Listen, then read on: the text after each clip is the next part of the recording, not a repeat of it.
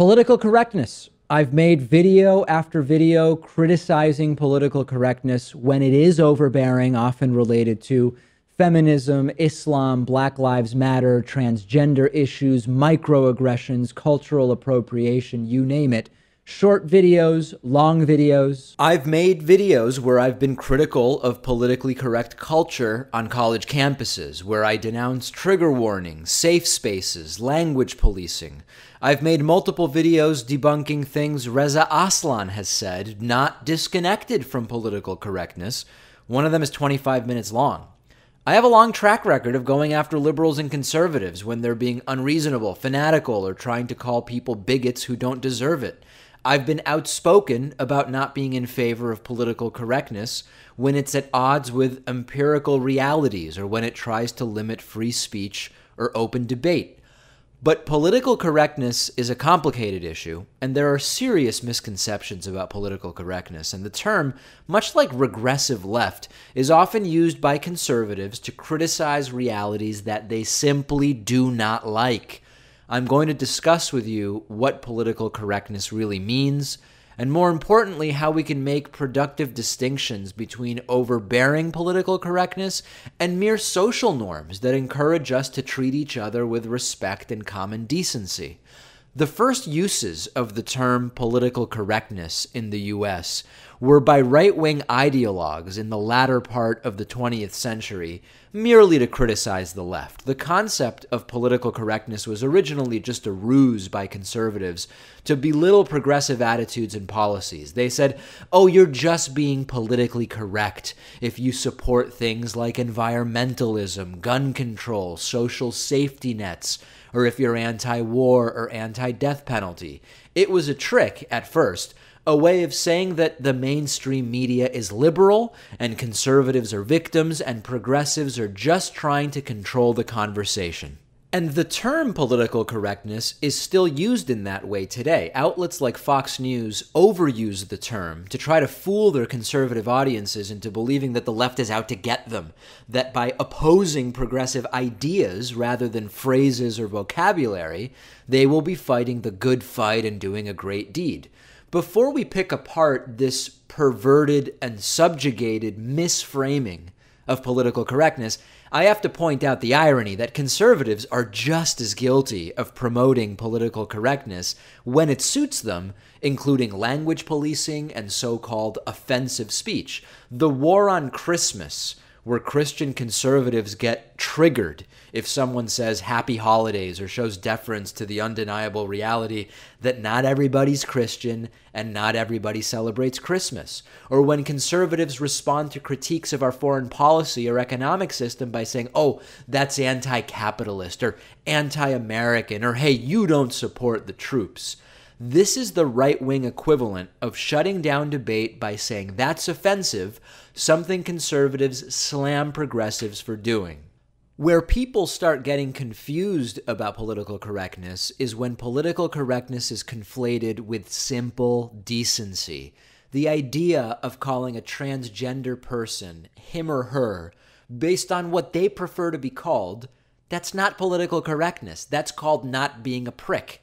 If you meet someone named Timothy and they tell you, hey, just call me Tim, and then you proceed to call them Timothy, you're now a jackass. How is it going to hurt you or hurt society if you just address people how they want to be addressed or treat them how they want to be treated if what they're asking is reasonable and imposes no undue burden upon you? Your rights aren't curtailed, nor your freedom of speech restricted if you call someone a little person instead of a midget, simply because that's what they want to be called. It doesn't change any conversation. It doesn't oppress you. These are just matters of treating someone with dignity, not a matter of manipulating discourse and controversies in an oppressive or overbearing way. It's no skin off your back, and it doesn't change the discussion if you call someone Inuit rather than Eskimo, if you call someone a Native American instead of Indian, if you call someone transgender instead of tranny. Do you think it's a bad thing that we no longer say colored people or use the N-word, and now we say black people or African Americans, if that's who we're talking about? No reasonable person would say it's a terrible thing that we don't go around calling people Negroes anymore. The fact that we don't use that word anymore isn't because the left is trying to control society and manipulate people's thinking. It's because black people don't want to be called Negroes, and both that term and the N-word are linked to a horrifying and undeniable reality of our country's past called slavery. But there were absolutely people decades ago complaining that America had gotten too politically correct when this word started going away. And those people are analogous to those today who say, I'm not going to call a transgender person him or her based on their preference because it doesn't sit right with me and I don't want to change. Who really cares? Just treat people with respect. Right now, we're in a societal phase where the transgender community is gaining acceptance for the first time in many ways. Calling people by their preferred pronouns doesn't stifle your speech. Allowing people to define themselves doesn't shut down political discussions. The result is a society that is more inviting to everyone, no matter who they are. And we can see these changes from generation to generation. People have become more tolerant and pluralistic, less bigoted over time because of so-called political correctness. It requires the most modest of efforts to give a damn about other people. Doing otherwise usually just presents your mere lack of understanding of what it's like to be someone else. Many people simply cannot imagine what it would be like to be black or gay or female, whatever. Anti-PC people often advocate for social justice for their own group, but not for others. People who spend all of their time talking about political correctness also often get confused about the idea of free speech. Many of them invoke the First Amendment in situations where it just doesn't apply. The First Amendment protects Americans against censorship by the government. Any private citizen asking you to speak a certain way doesn't violate your First Amendment rights. But even if you use a broader definition of censorship or free speech, like when it comes to censorship by non-government institutions, corporations, colleges, other administrative bodies, that sort of censorship can sometimes be overbearing too. But there is a difference between censorship and political correctness. The consequences of violating censorship are institutional and official. The consequences of violating political correctness are social. If you say, that's so gay, or that guy's an idiot, what a retard, people may judge you and give you a funny look, but that's not censorship. That's a social expectation about civility and empathy. Freedom of speech does not mean freedom from the consequences of that speech. And there are gray areas. I mean, we can have a conversation about the Z and Zer pronouns and Canadian laws regarding speech and transgender issues, for example. I see the controversy there. I get it. And we can have a debate about that. There are some institutional civic implications with regard to free speech, compelled speech, etc., when it comes to the government telling people what to say and what not to say. That's probably for another video, but I understand why people have a problem with that, and I wouldn't call someone bigoted for wanting to explore those issues. But too much so-called political correctness that isn't by institutions and is just between individuals arises organically and has been a natural part of our social history just out of simple courtesy to others and their feelings. We've stopped using demeaning terms to refer to minorities, women, and mentally disabled people. I have to question your basic capability to empathize with other human beings if you say those changes are censorship and are inhibiting your ability to speak freely. It isn't thought policing. We're talking about natural changes of lexicon and speaking habits. Here's the fundamental question to explore with those who are endlessly up in arms about the so-called disastrous impact of political correctness.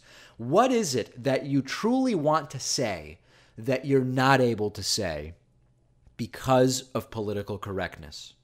There are still ways of speaking and not speaking that are just inherently growing out of our improving tolerance towards groups that have been marginalized historically. I also don't understand why there are people who call themselves liberal and spend 99% of their time complaining about political correctness on Reddit or on their YouTube channels, wherever. Even if their complaints about political correctness are sometimes justified, it's low-hanging fruit. Yeah, political correctness is sometimes a problem, and it's sometimes used to warp debates or stop them altogether. But in and of itself, it is not the paramount issue that some make it out to be. And, quote, solving political correctness, whatever that even means, is not going to improve the lives of Americans and citizens of the world in the way that dealing with so many other issues would. Whether your audience is left-wing, right-wing, or somewhere in the middle, criticizing political correctness is just trendy right now, especially on the internet. It's profitable. It appeals to people's emotions. There are an endless number of people that are hungry for anti-PC talk, and it's way too easy. There are so many YouTube channels where if you were to turn it into a drinking game, take a shot every time you hear the word trigger warning, safe space, or regressive while we're at it, you'd be dead pretty soon. Okay, so talk about political correctness and how it's bad and how it's impacting society, but then move on to the countless other important issues that are impacting the world. If all you talk about is political correctness, I start to wonder whether that's the only thing you're capable of discussing, whether you actually know enough about policy and government to talk about other crucial issues. Blogs and YouTube channels who just moan nonstop about feminism and trigger warnings, commentators like these are just providing intellectual fast food. We also have to discuss the smokescreen of hiding behind the title of classical liberal. And no, I'm not calling out my friend Dave Rubin here. Some so-called classical liberals have this attitude of, I'm the real original liberal. They bastardize the term classical liberal and use it as an excuse to rant endlessly about political correctness and identity politics without seriously dealing with other issues. I also suspect that many of these people are just closeted right-wing libertarians and conservatives who want to hang on to their liberal membership card, and they want to mask their social conservatism behind a word that sounds good, like classical liberal. Classical liberalism means free market capitalism, free trade, individual liberty, and the ideas of John Locke, Adam Smith, Thomas Jefferson. Classical liberalism doesn't directly translate to, hey, feminism is dumb and I'll call transgender women he. Domineering political correctness and identity politics are problems. I've talked about them, no doubt. But we have to understand what domineering political correctness is. PC culture creates a problem when it prevents us from having honest conversations about Islam and terrorism, for example.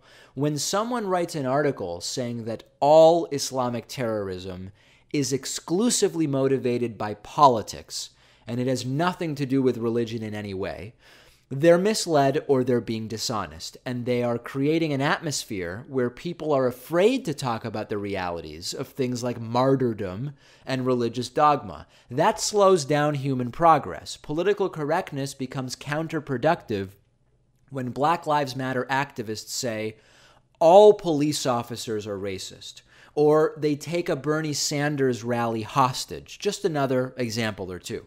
However, letting people use whatever bathroom they want does not limit your individual liberty. Calling a person in a wheelchair disabled instead of a cripple does not repress intellectual freedom, just like refraining from using ethnic slurs doesn't either. Claiming that you're a victim of the PC police doesn't exonerate you from being an ignoramus. Proudly calling yourself politically incorrect only rebrands your intolerance if you're needlessly disrespecting people. And referring to everything as political correctness makes the term lose its meaning like so many other terms already have, so that it doesn't have any power whenever its use is truly warranted. And even more importantly, ridicule and demean people who abuse power, corrupt politicians, people who deserve it, not people who are just less fortunate or in a marginalized group.